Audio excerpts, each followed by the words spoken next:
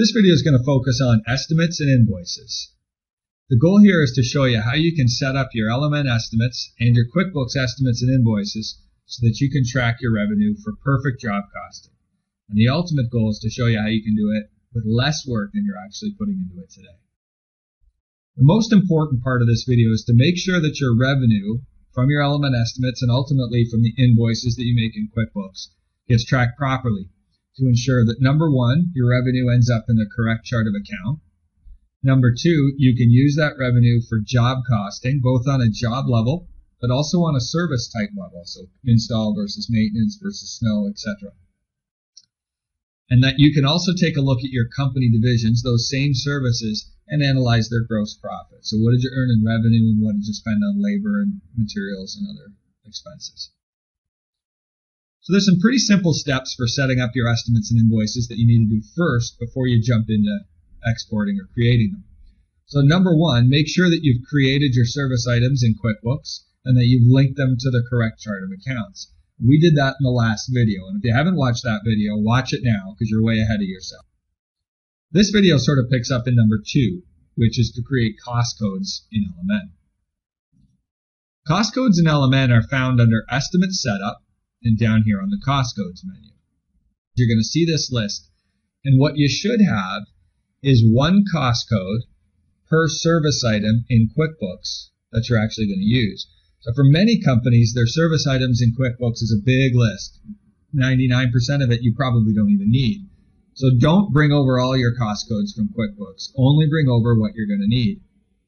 Now, if I flash back quickly to my cost codes in QuickBooks, go to my item list, because LMN only deals with estimates and not vendor invoices or subcontractor invoices or anything like that, I don't even need any of these sub-items.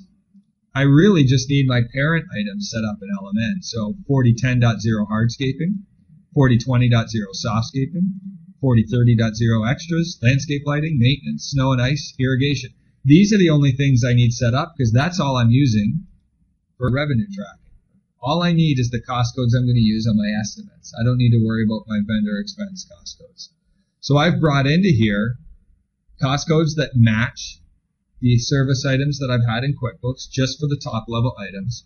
And I also added two more, unbillable and overhead, which will allow me to track expenses more so in LMN time. That's more for time track. I won't really assign these for any customer invoices, but I will need those in LMN time if I want to track things like drive time or work around the shop or shop setup time in the morning separately from my jobs. And again, that you go right back into QuickBooks. You can set up service items for those as well to make sure you can track those hours and payroll costs separately.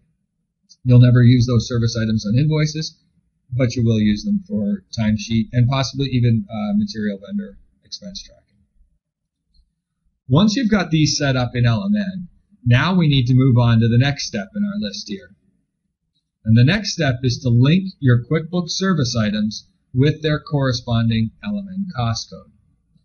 A way to do that is to use the LMN QuickBooks Sync tool. Make sure you're clicked here on LMN Estimating. Then go here to step 4, match your cost codes and your tax codes. If you're doing this for the first time, make sure you got your QuickBooks open and logged into an administrator account. And the first thing you'll be prompted to do is actually match your tax information. And what this is going to look at is your taxes that you've set up in LMN, the taxes that you've set up in QuickBooks, and make sure that they're linked accordingly. I've already done this step, and it's a little outside job costing, so I'm going to skip past it. Fairly straightforward, though. We want to make sure each tax in QuickBooks has a corresponding tax in LMN, or at least that your taxes in LMN match a tax in QuickBooks. Next thing it's going to ask you to match is your job cost code information. Now, when this screen loads, on the left-hand side, you are going to see a list of your QuickBooks service items. On the right-hand side is going to be a list of your LMN cost codes. What you want to do to match them is to grab the cost code that you want to match, drag it from QuickBooks over to LMN, and drop it in this column. So now my LMN cost code, 4010 hardscaping, has a corresponding cost code of 4010 hardscaping in QuickBooks. These are my LMN QuickBooks, and this is the service item that it's matched to in QuickBooks. And again, to do the match, you just drag it and drop it right over. Now I've got one here for enhancement labor that I haven't matched yet. I can know I haven't matched it because it's got that yellow icon beside it instead of the green check mark. So I want to just grab that, drag it over there. And that'll match my cost code in LMN called enhancement labor to the service item I want to match it to in QuickBooks, which is my construction extras.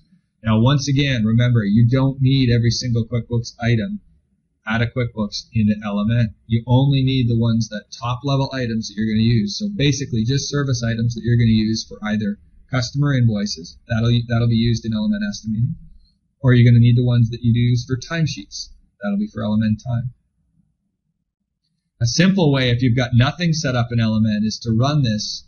Simply click it, and there is an import button over here. You can just click the import. That'll automatically bring it into LMN and match it for you all in one step. I've got the ones I've set up already that I need, so I'm good. I hit next.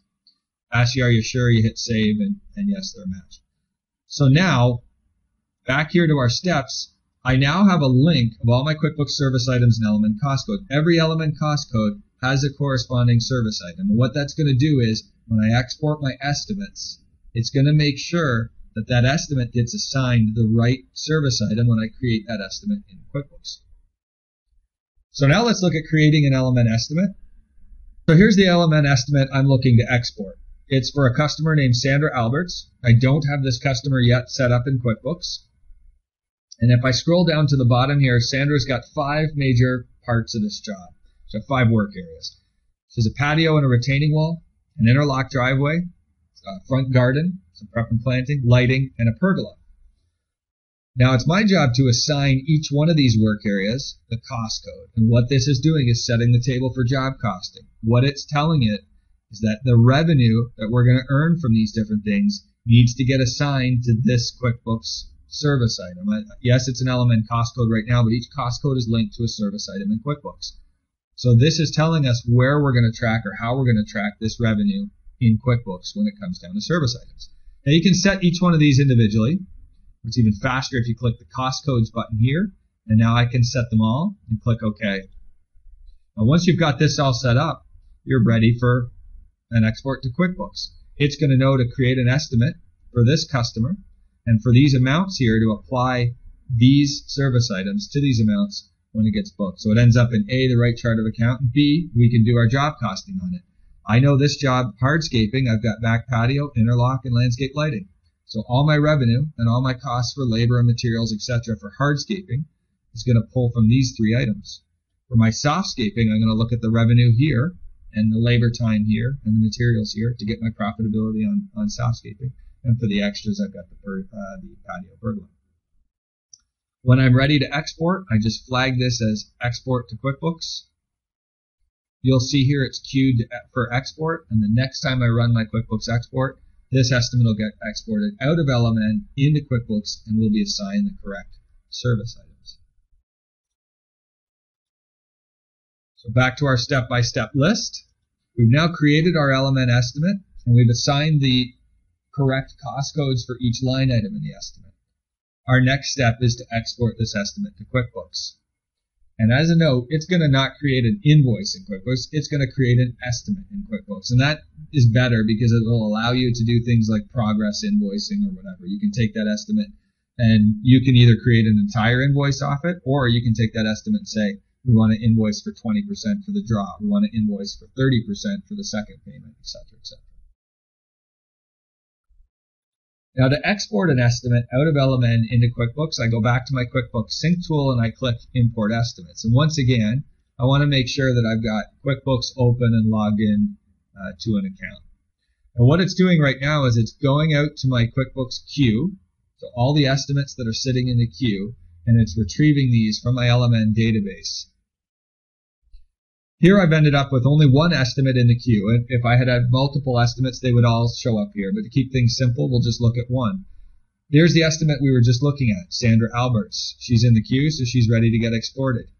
The import type is going to be summary, which means it's just going to export the work area totals. It's not going to export every single line item. And over here, I'm able to either match the customer to an existing customer in QuickBooks, or, as the import status is going to tell me here, it's going to create a new customer, new job. And I don't have Sandra in my QuickBooks already, so I'm going to leave it at new customer, new job. Click Sync now, and what it's going to do is push that estimate out of LMN into QuickBooks, but make sure that that estimate gets assigned the correct service items for good job costing. Once it's done, it's going to import the results. It tells me here that my synchronization is complete and it exported successfully. If you have problems, of course, you can click the import log file for details. But if I jump into QuickBooks now and I go to my customers, you're going to see I have a new customer here now called Sandra Alberts. And there's a job called Sandra Alberts SK05, which was the name of my project. And that job now has an estimate.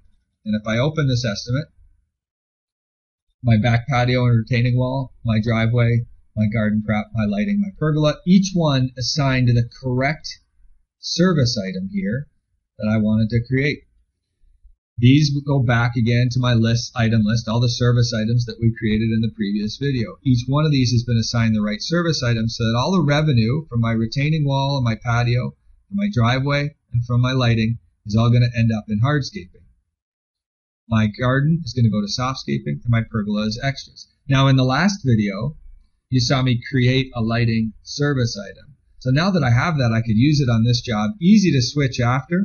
Just drop this down. Here's all my service items right here. I'm going to pick landscape lighting. Now this revenue is going to go to my landscape lighting account, or my landscape lighting service item for reporting. Save and close that.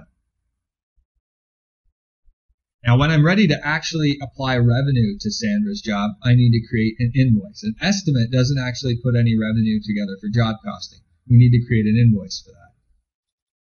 So to create an invoice, I simply open the estimate, and I go up here to create invoice. I'll hit that button, and it asks me, do you want to create an invoice for the entire estimate or for a percentage of the estimate? So let's say we're looking for a 20% deposit. So I'll create an estimate for a percentage, 20%. I'll click OK. Now it creates an invoice for 20% of the original amount. Here's the original amount of my back patio. Quantity is 0.2 or 20%. There's my rate. And there's the amount we're asking for in this invoice. So from Sandra, I need an $11,967 check for the 20% deposit. Now, as soon as I save and close this invoice, what it's done now, because I've made an invoice, now it's applied the revenue for that job to Sandra's job. If I go to Reports, Job Costing, Job Profitability Detail, and I run a report on Sandra Albert's job, and here it is right here, Sandra Albert's job, SK05. It's going to show me I have 1, 2, 3, 4 service items on these jobs, the same ones I had in my estimates, hardscaping, softscaping, extras, and lighting. My revenue has been now filled out because I've now created an invoice for this job. So now it's counting this invoiced revenue against not only the job, but each one of the service items correctly. And the costs are nothing because I haven't yet created any vendor invoices or timesheets, etc. We'll do that in the next couple of videos, so stick with us on that. That takes us through our steps there. We've sort of created the service items, we've linked them in LMN, we've created an estimate, we've exported it to QuickBooks, and now what you've done is set the foundation for great job costing on all your jobs in QuickBooks. And as you go through these videos, you'll quickly realize that this may even be less work than you're currently doing. The estimate was already created, my customer was created, my job was created, the estimate and the invoice match each other perfectly because the computer did it, no risk of data entry, no time spent entering information at all. And it's set for perfect job costing. We'll get into the job costing part of this job in the next